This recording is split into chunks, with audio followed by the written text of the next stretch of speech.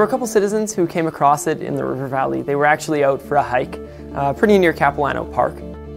Dr. Alison Murray, she's the professor who I work with, who studies fish here at the University of Alberta, quickly recognized, yeah, this is a sturgeon we're looking at.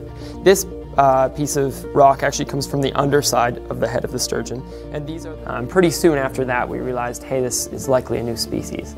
So we're talking about the late Cretaceous, and actually specifically it's about 70 million years old, so it's the late Campanian is when this particular sturgeon came from.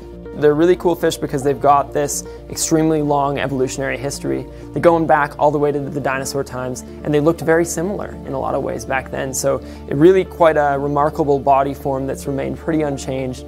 There's just a lot of interesting questions to ask about, hey, why is that so evolutionarily successful? It's kind of been a lifelong interest of mine. I always loved fish. I would beg my parents to take me to any aquarium. Growing up in Alberta, we're blessed to have the Royal Tyrrell Museum of Paleontology. I spent a lot of time in those galleries, really knew them front to back. I could probably be giving tours when I was 10 years old. So it's been cool to essentially meet your heroes and work with some people who are pretty important in the field.